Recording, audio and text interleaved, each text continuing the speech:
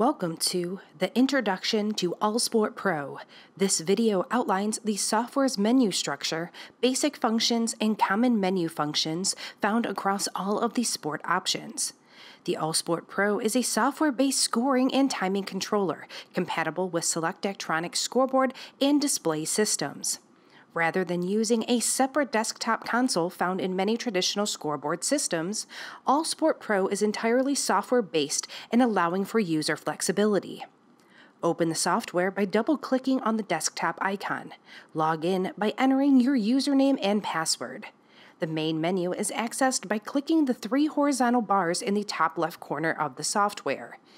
Games allows users to create and access specific matchups. Set up a game by choosing Add New and selecting a rule file and Scoreboard. If a scoreboard is already in use by another game, navigate over to the other game and choose Leave Game from the main menu. Check the box and delete the old game, making the scoreboard available for use in the new game. The Rules menu is used for editing default game parameters such as number of timeouts allowed, period length, and down and distance settings that are found in various levels of play. A default set of rules is provided. Users may create a custom rules file profile by copying any of the existing profiles, altering the settings to fit their league rules, then saving it as a different name. The Scoreboards menu is used to adjust communication settings to the various scoreboards that are used with the AllSport Pro. Consult a Daktronics technician prior to making adjustments. Individual user login profiles may be added in the Users menu. This allows for each user to have a personal password for accessing the system. The Account Management menu is located in the upper right corner. The Theme Editor theming may be used to customize the interface to your team's colors.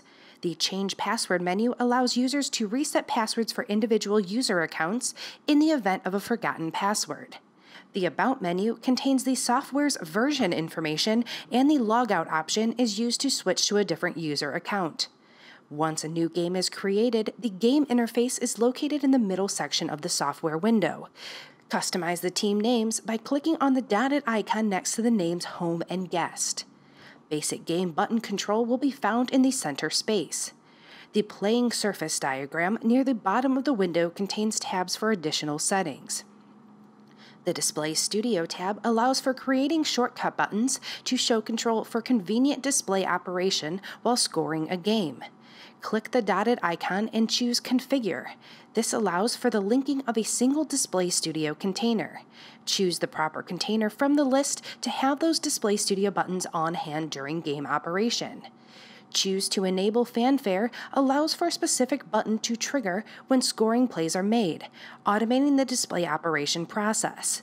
Click Save after making your selections. Options on the Horn tab designate the length of the horn sound, set as necessary for your game. Click the Last Play tab to begin or return to game entry. This concludes the introduction to the AllSport Pro. Continue to other videos for information on sport-specific game operation.